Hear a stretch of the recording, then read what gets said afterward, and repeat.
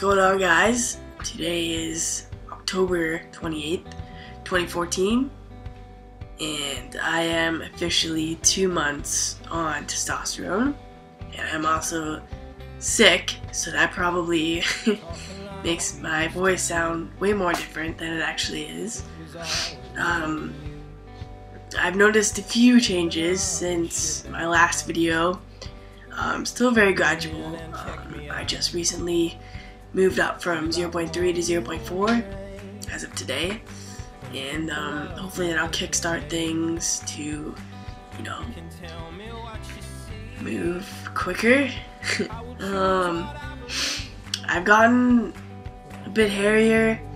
Hairs are just getting darker on my arms, on my stomach, my thighs, my toes, my hands, and like I have little blonde hairs here, and I'm trying to grow out my little gross mustache, you know, early, shave November, right?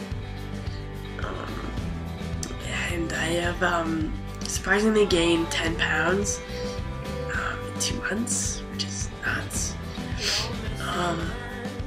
I've been trying to work out like 4 days a week sort of thing, but like I eat way more than I did. My appetite has definitely increased, which is good. I don't mind eating all those things all day. My voice cracks a little bit when I'm like trying to yell out an order, and at my work it's like, small latte for here. Like, it's just really fucking awkward.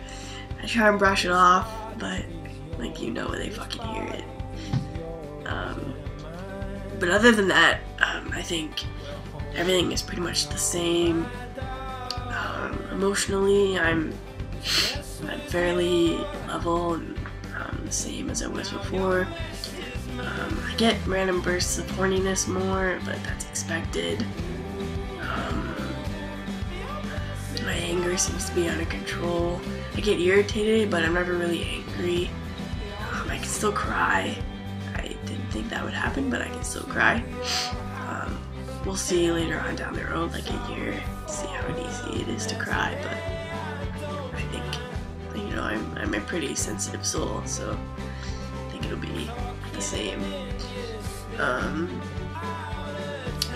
other than that, I think, everything's fairly straightforward, nothing too unexpected.